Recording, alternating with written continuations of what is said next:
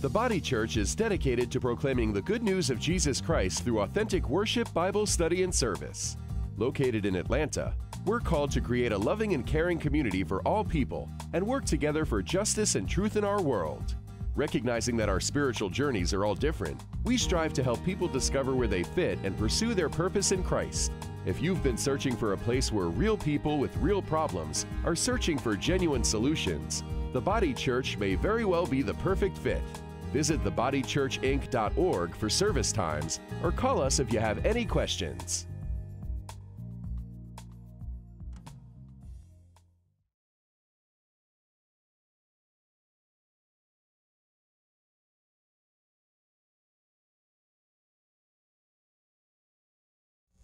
Father God, we thank you so much for your truth. We thank you, Lord, that you are the resurrection, Lord God.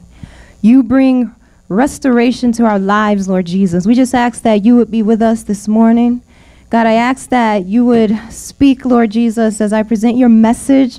God, I ask that you would touch every heart, Lord, that we would truly receive your word and that we would be changed, God. Thank you so much for your faithfulness, your mercy, your goodness, and your grace. In Jesus' name, amen. Amen. All right, well, normally it's Pastor Donnell, my husband, ministering. So today you guys came on a day that I'm ministering today. So I'm very excited that Pastor Donnell has asked me to share. And I just want to mention a little bit about that video that you just saw. It's pretty powerful to see the resurrection, to see Jesus bringing Lazarus back to life. And sometimes we don't really think about, you know, the miracles Jesus did, and that's one of the ones that we kind of note, but we don't always remember or talk about it or even discuss the magnitude of what happened that day. Let me just mention a couple things here before I get started. Pastor Donnell just finished his series, 20 sessions. He discussed God being fully divine, and then talked about Jesus as being fully man, fully human, because he died for us. And then third, the Word. Fourth, Jesus is love. 5, Jesus is the truth. 6, Jesus is the consummate leader. 7, Jesus is our perfect friend. 8, Jesus is the ultimate sacrifice. Well, I was thinking, and there's another one that I thought of, which is I'm going to talk about Jesus is the resurrection. And we're going to talk a little bit about that and just what the Lord's given me concerning this series that Pastor Donnell has just finished. So I want to encourage you to take notes and really think about what the Lord is saying and see how it can be applied to your life. So to get started, let's first turn to John chapter 11. And we're going to look at starting at verses 1 through 4. That's John chapter 11, verses 1 through 4.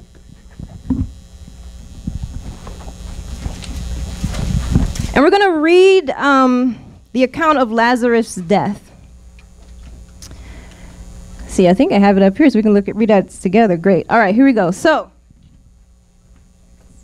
let's read it together. Now, a man named Lazarus was sick. He was from Bethany, the village of Mary and her sister Martha.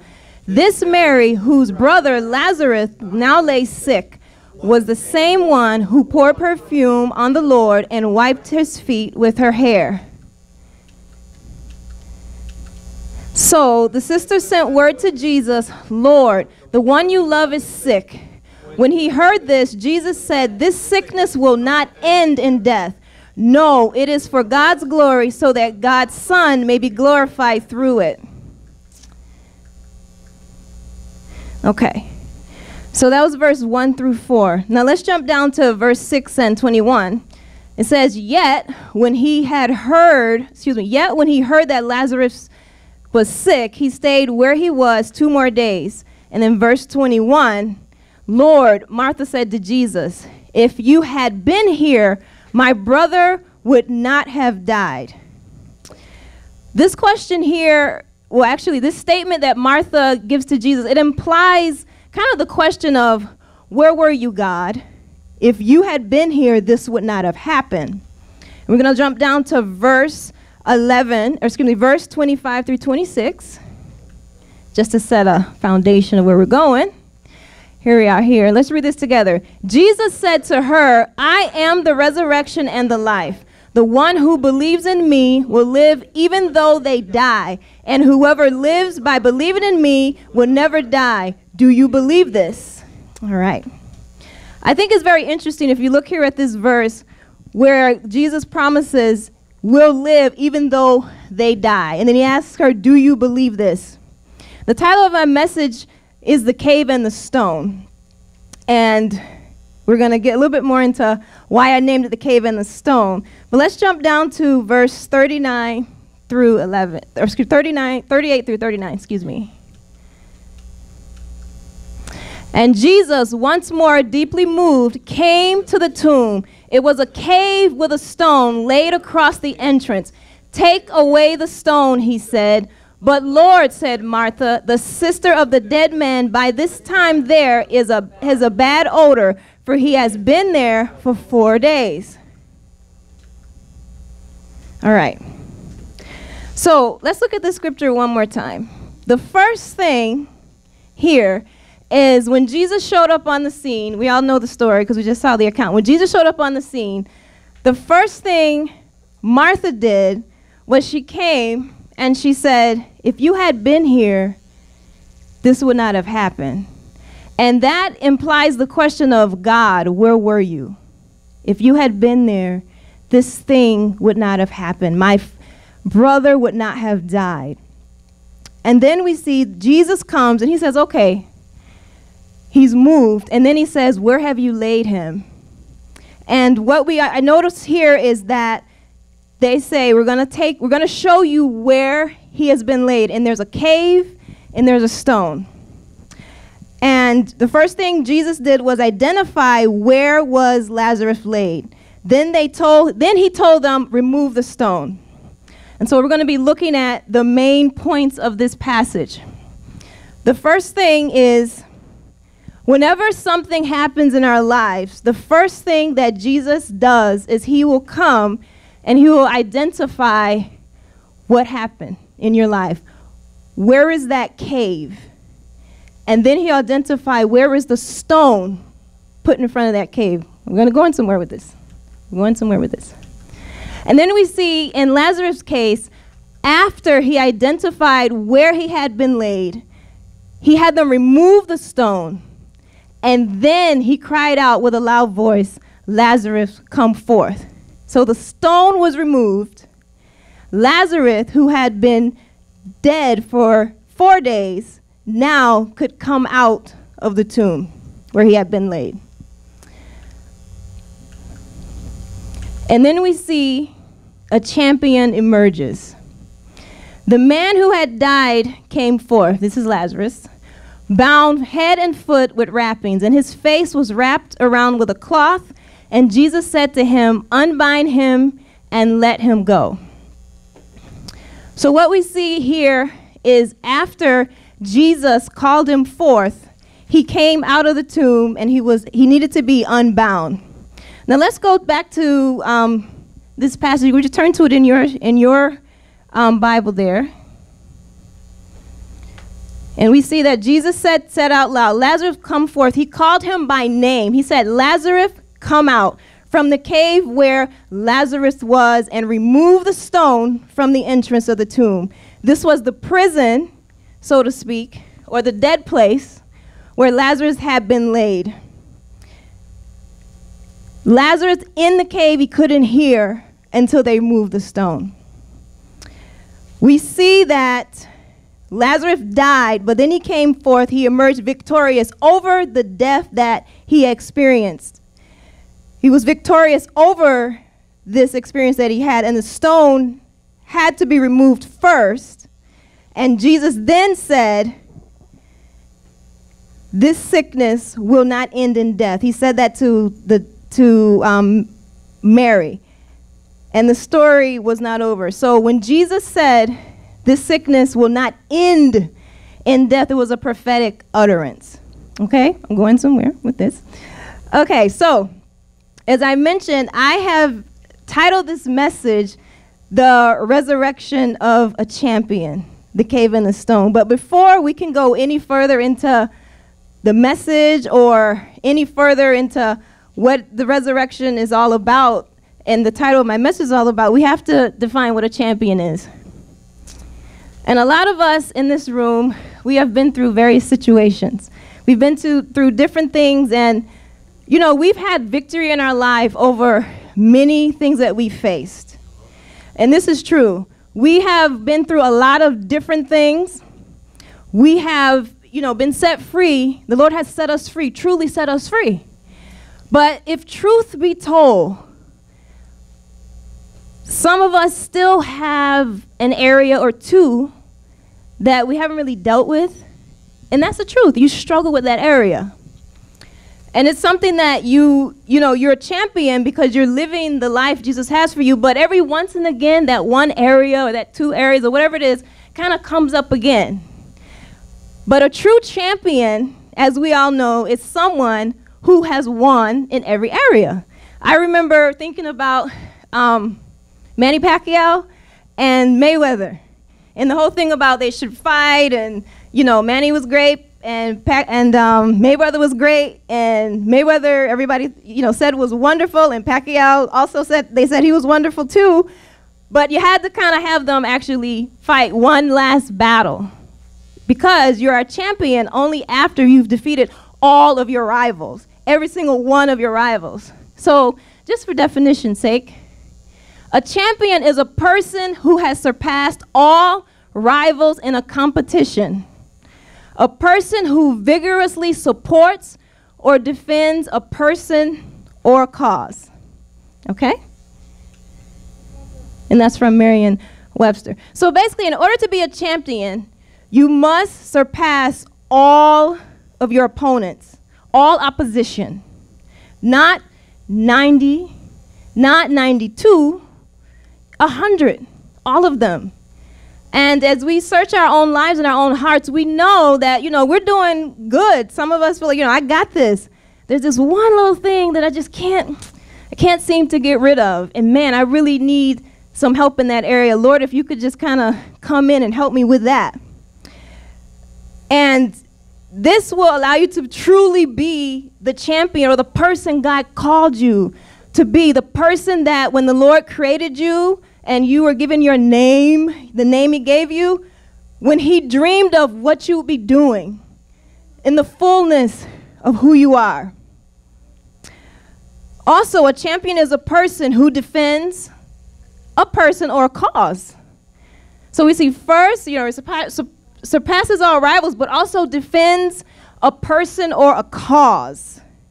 Your cause is your destiny. You are defending your identity.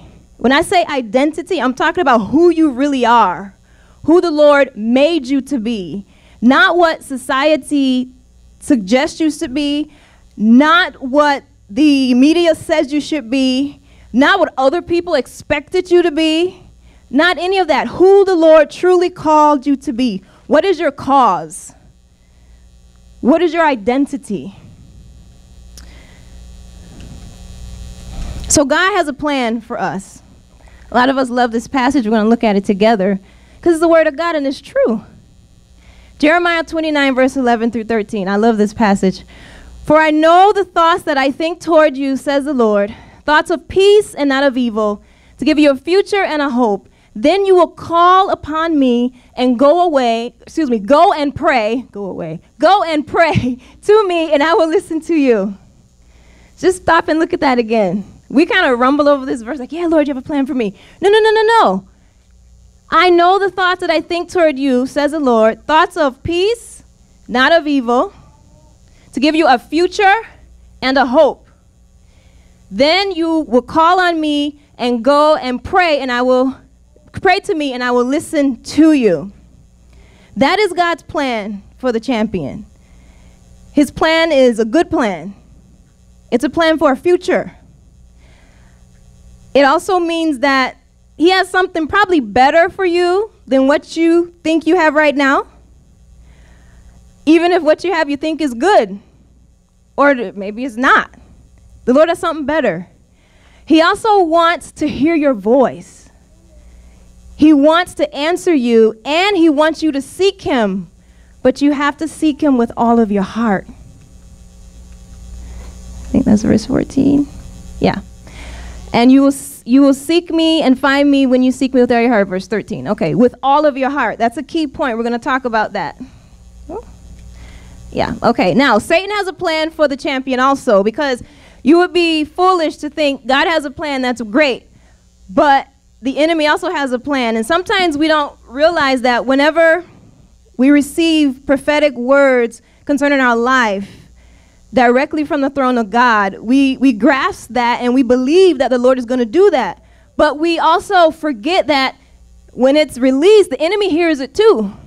And he's like, okay, so God said, you know, you're going to preach the word, you're going to heal the sick, you're going to minister in song, and you're going to have a big evangelistic ministry and so on. And the enemy's like, check, I heard all that, and I'm going to do what I can to try to cut in front of those things.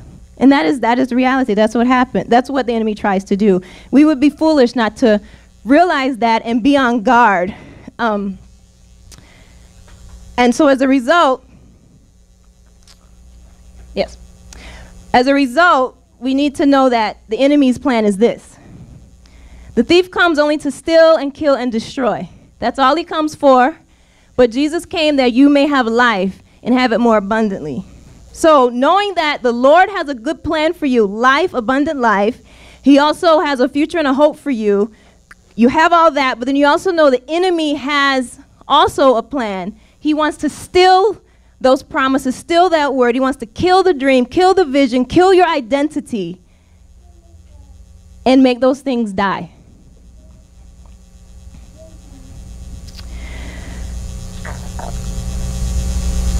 So let's go back to Lazarus' death. Turn back to John chapter 4.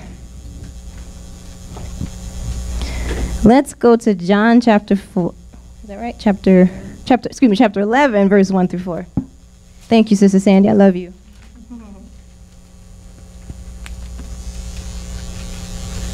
John chapter 11. All right. So let's look at this again now. Okay, let's look specifically at verses 38 through 39. Verse 38, Jesus, once more deeply moved, came to the tomb, right? It was a cave with a stone laid across the entrance. The first thing Jesus said was, verse 39, take away the stone, he said. But Lord, said Martha, the sister of the dead man, by this time there is a bad odor, and he has been there 4 days. All right. So we're going to ID the cave and the stone. That was in that passage. So what does the cave represent? Cave is a natural underground chamber in a hillside or a cliff to fall in or down, especially from being undermined, or to cause to fall or collapse. So Jesus came to the tomb, follow me, where Lazarus was buried. He identified the cave. Where is he buried? He's in the cave. Then he identified the stone that had been placed in front of where the cave containing Lazarus was. And then Jesus told them to take away the stone. So, just to go back here, we just settled that a cave is an underground chamber in a hillside or a cliff, to fall in or down, especially from being undermined or to cause to fall or collapse. Okay, keep that. What is a stone? Stone is a hard substance that comes from the ground.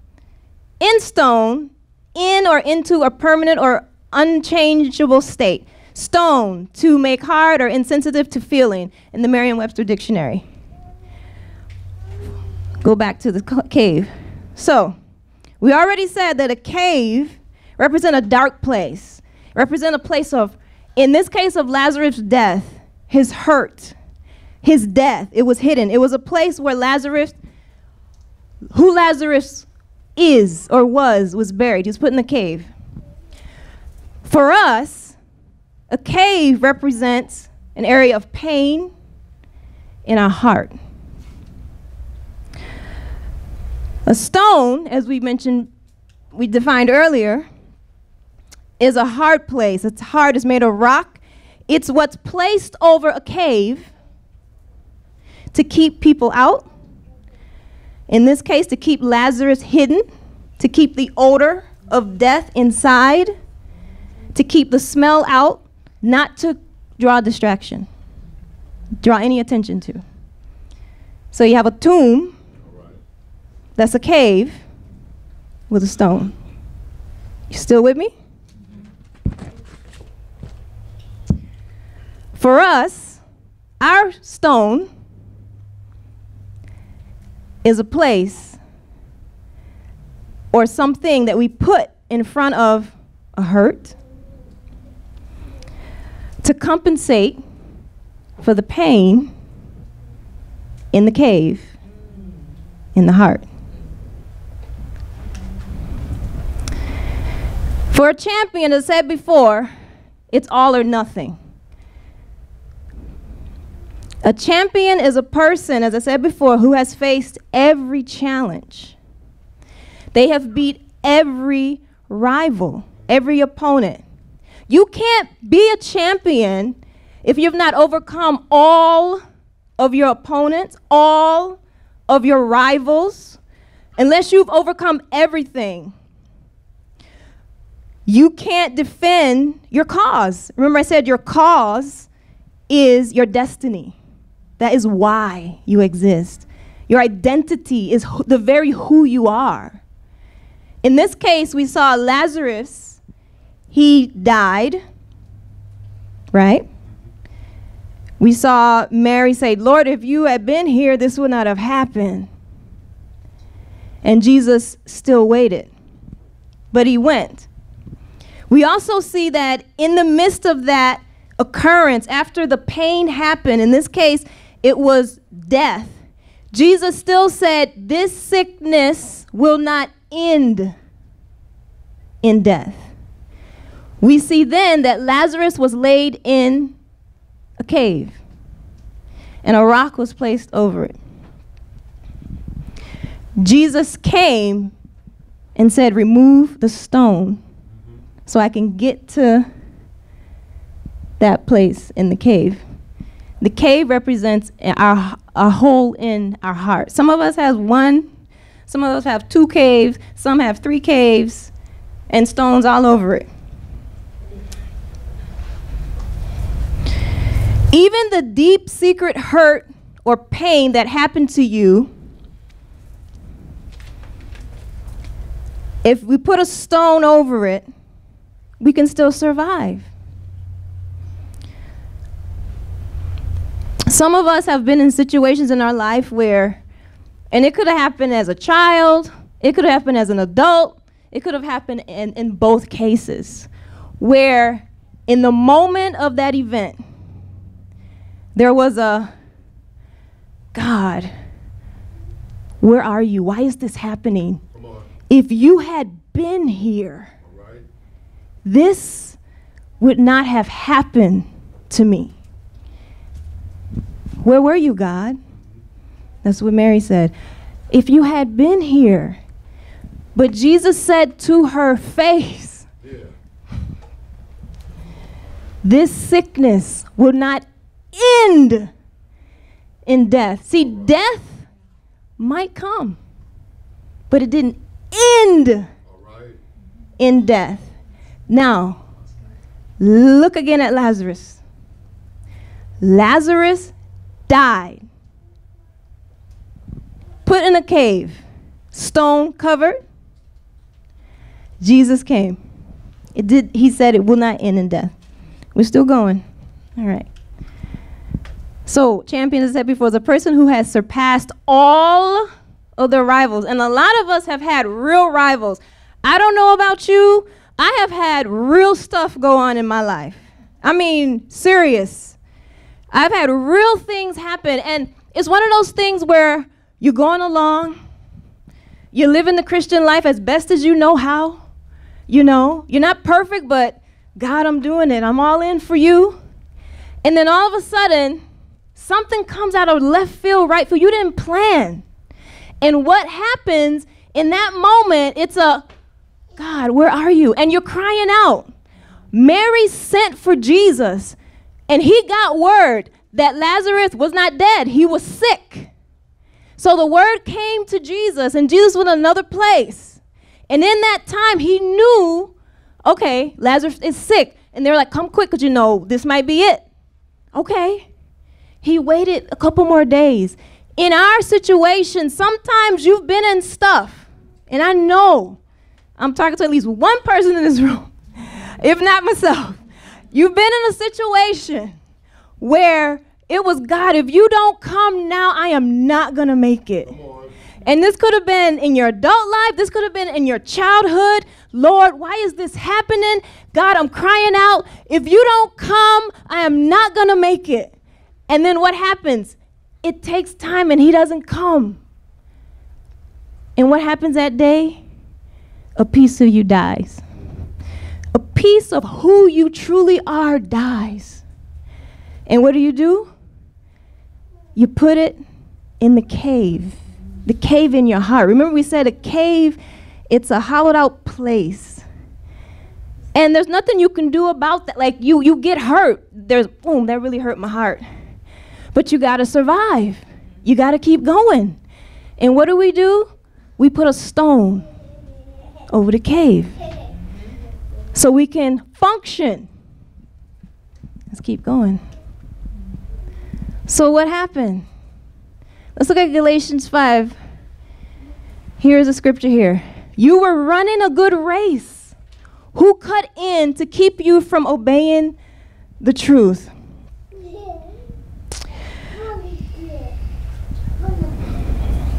What sickness or pain or situation were you in or are now in that you prayed to God?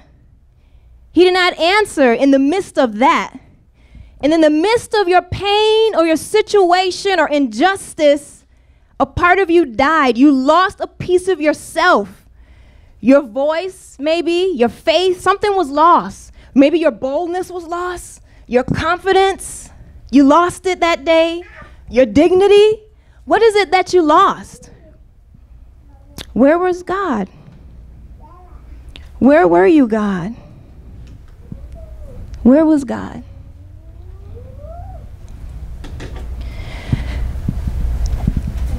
Where was God? Perhaps some of these were the situations you might have faced. You're crying out in the midst of a rejection. If you had been here, this would not have happened.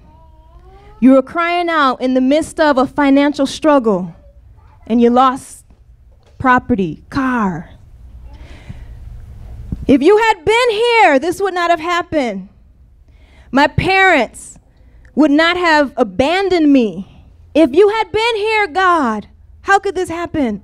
My mom, my dad, they passed away. Tragic accident. If you had been here, I would not have been abused. If you had been here, God, did you see what was going on? I called out for you. If you had been here, I would not have been beaten like that, or would not have been raped like that. If you had been here, I would not have had heartache. That person would not have left me, broken up with me, took stuff from me. They would not have cheated on me. God, where were you? If you had been here, God, where was my dad, God? I asked for him. If you had been here, God, if you listened, maybe he would not have left, God. Where were you? I didn't get that job. I didn't get that college opportunity I wanted. Where were you, God? Where were you, God? Truth is, God saw it all. Amen. That is the truth. God saw it all. And a lot of times, it's hard to believe, like, well, why did he watch? Like, why didn't he do something? But like Lazarus was sick. He hadn't even died yet. In your situation, when you were getting beat or whatever you're going through, or when you were being abused or or when you're being rejected or lied to, or when you were homeless or whatever it was, God, I'm sick right now. I need you right now. If you don't come, God, I am not going to make it. I am going to die, and this thing is going to kill me, God. You got to come now. And what happened? A piece of you died. The piece of who you really are died in the midst of that time. The crying out. So there was a cave created in your heart. Maybe multiple. And what do? We have to survive. But God, where were you? You cried out to God before you died. That piece of you died. You were walking in the shadow of death. You weren't dead yet. God, you got to come. I'm not going to make it, God. I'm not going to make it, God. That was Lazarus in the shadow of death. He was sick. It was a shadow of, he wasn't dead yet. In the shadow of death, they called for Jesus to come, and he didn't come in their calculation quick enough. So when he came, the first thing she said was, if you were here, that would not have happened to me. Lazarus would not have died. I would not be mourning for my brother right now. He would not be stinking up a tomb right now. Where were you, God? He saw it all. We know that because Psalms 23 tells us, yea, though I walk through the shadow of death, thou art with me. Right? I will never leave you nor forsake you. But where were you, God? I didn't know. I didn't see you. I was still in that situation. Isaiah 43 tells us this. This is a promise. When you go through the deep waters, when you go through the deep waters, I will be with you. When you go through the rivers of difficulty, you will not drown. When you walk through the fire of oppression, you will not be burned. The flames will not consume you. This does not say if anywhere. If is not even in here. It says when you go through the waters. Because God said when, that's saying is there's a time for that. Not that you're in that for any punishment or whatever, because we live in a fallen world. And our life is also affected by other people. And people are broken and fallen, and we are all broken. So sometimes the person that was supposed to love you well, they didn't know how to do it. I heard someone say, if you don't know the use for something, you will abuse it. Period.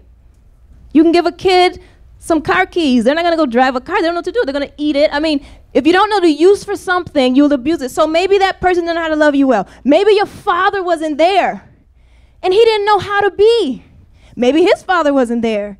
And again, God didn't cause your dad to be that way or your mom to be that way or whoever you trusted in to abuse you. These are fallen people, fallen situations. And you just are in this situation. And people who God has entrusted you to, maybe they don't know better. So as a result, you will go through some pain. You may cry out to God, and it didn't just come as quick. And God, if you don't come, I'm not going to make it. And then boom, a cave. My heart is hurt. God, you didn't show up. You let me down this time, God. But God saw it all. When a cave is developed in our hearts, we cover it up. 100% of the time. How can I say that? Well, let me just go here, shadow of death. We talked about that. Whenever you see a tomb, back in the day, whenever you saw a cave, if there was something dead in there, there's a stone. 100% of the time, when we have a cave in our hearts, some kind of pain, 100% of the time, we cover it up. 100% of the time. There is always a stone. If you have a cave, the result of something that happened in your life, there was a disappointment, a pain, a rejection, an abuse, someone let you down, the dog ran away, whatever, something just, boom, that really hurt my heart. You gotta continue focusing and living your life. You will put a stone. You cannot tell me you would not do that. And if everybody in here, this isn't for you, it's for me. If there's a cave in my heart, I know I have a stone. All right. I know it. Because I gotta live, I gotta survive. So what's your stone? Really think about it in your life. Because, truth is, praise God that we're all, saved and love Jesus. But also the truth is, we've been through stuff. Some people have been through if you sat down and talked to some people, they tell you some of the valleys they have walked through barefoot and the Lord has brought them out. You would not believe that person is even alive, even sane.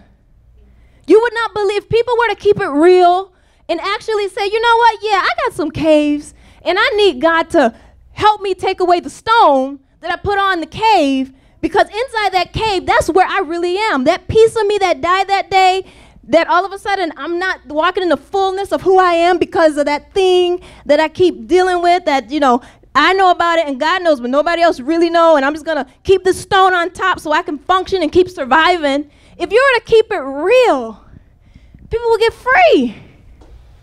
So what's your stone? Is your stone anti-socialism? Are you just anti-social? I didn't always used to be that way. I'm just, I just don't really talk. I don't trust people that much. I'm just to myself. And all this time, everybody has known you as a quiet person, when the truth is, at 16, something happened to you, and then there was a cave because your heart was hurt, and you put a stone, and you said, you know what? If I just keep quiet, maybe they won't notice me, and maybe I won't get hit again or hurt again. Like, oh, she's so quiet. Oh, bless her heart. No. 15, 14, 13, 12, she was very talkative, creative, outgoing. 16, she got hurt, but you met her at 20, and she's always like this. And you think that's her temperament. No! There was a cave, and there was a stone. Are you just angry? Angry. And nobody knows why you have these anger bits.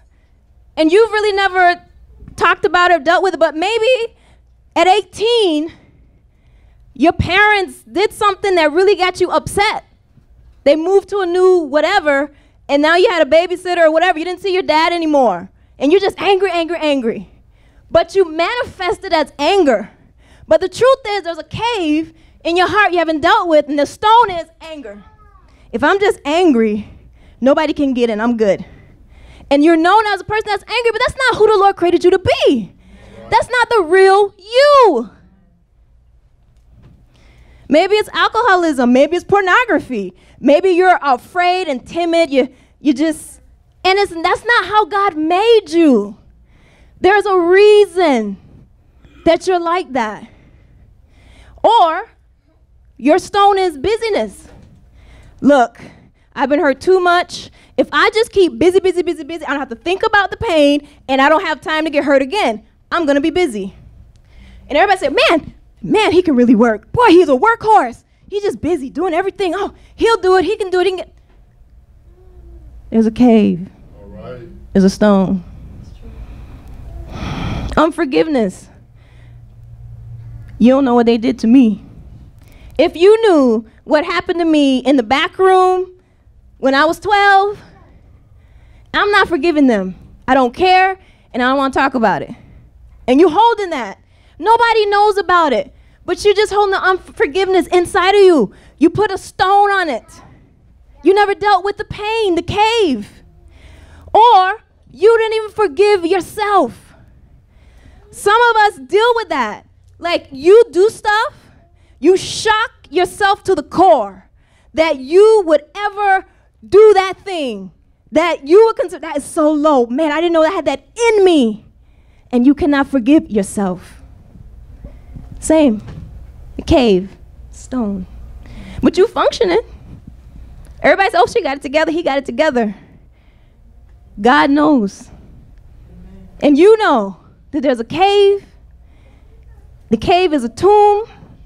Who you really are is in that. That piece of you is in there, and there's a stone. Cynicism, you don't trust nobody. Drugs, alcoholism, even religion and self-righteousness could be your stone. You're walking around and you're extra, pretending to be extra holy, extra this, extra that. That, and other people, if they're not like me, then they need to get theirs together. And God's like, really? I saved you too. If everybody knew how many caves you got and how many stones you got, and your stone is, well, you know, I read my Bible 50 times a day, and then I read the concordance to go with every chapter and so on and so forth every day. But there's no life. You're just doing it as a religious ritual, as a duty, and you still feel broken inside. It's a stone. It's a stone. Maybe sex. Sex is your stone. Distrust. You don't want to trust anyone because the last time you did that, you got hurt. But check this out.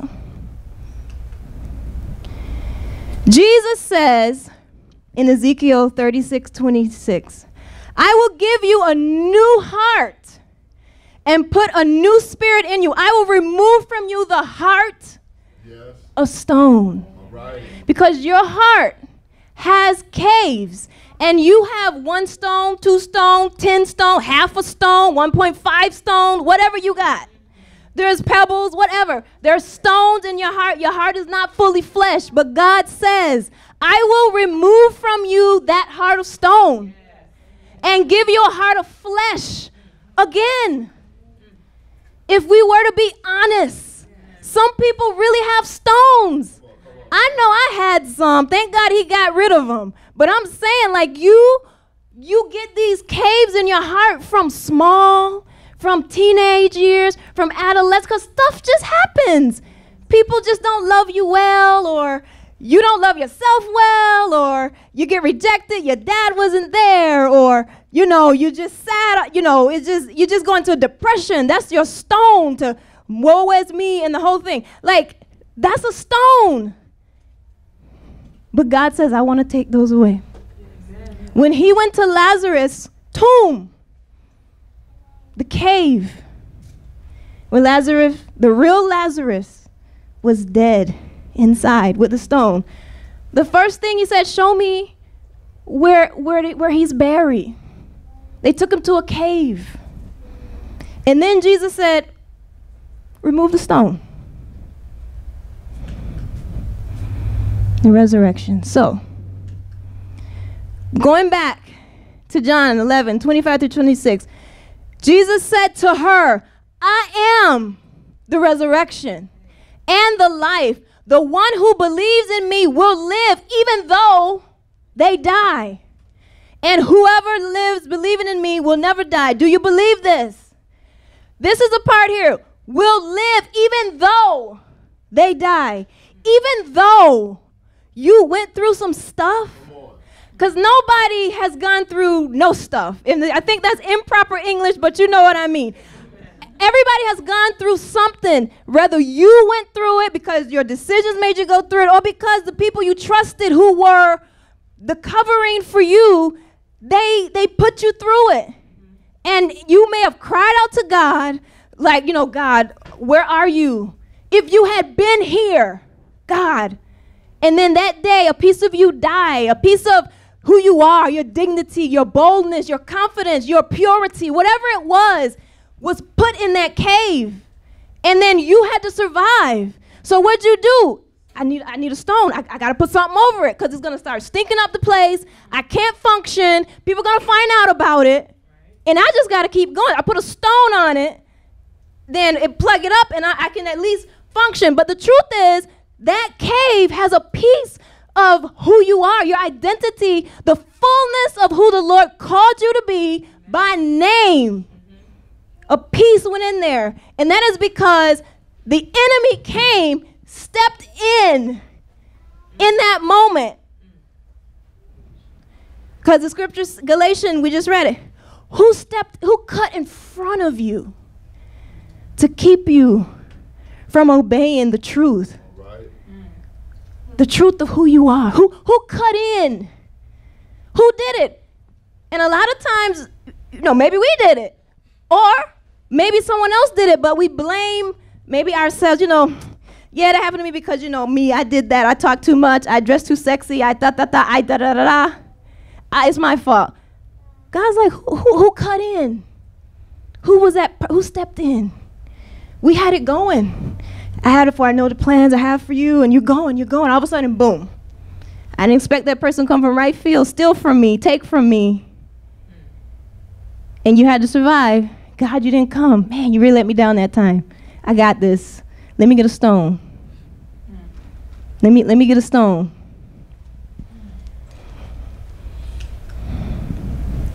So what happened? When Jesus came to the tomb where the fullness of who Lazarus was buried, he said, remove the stone. Remove the thing that you put in that place to keep the ugly darkness inside that cave of your heart. Remove that stone, because I want to call you so you can hear me from that place. Because as soon as the stone was removed, Jesus then called Lazarus. He said, Lazarus, come forth. And then he came out. He didn't do it with the stone there. Our hearts have caves and stones, all different sizes and whatever. Some of them old stones. Big stones, little stones. But we have them. So Jesus wants to remove from your heart the stones, and he wants to give you a full heart of flesh. So right now, I want everyone to close their eyes.